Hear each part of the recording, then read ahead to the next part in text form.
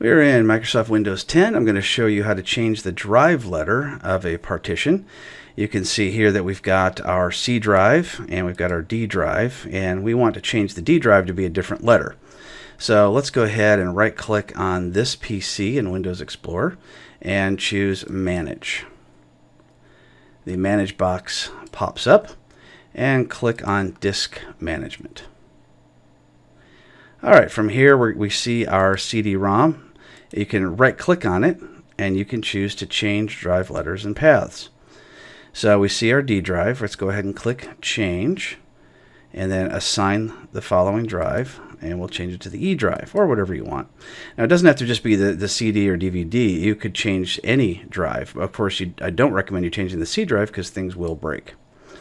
Alright, so if you have any programs installed on a particular partition, then this will say, hey, this may not work correctly if you change this drive letter.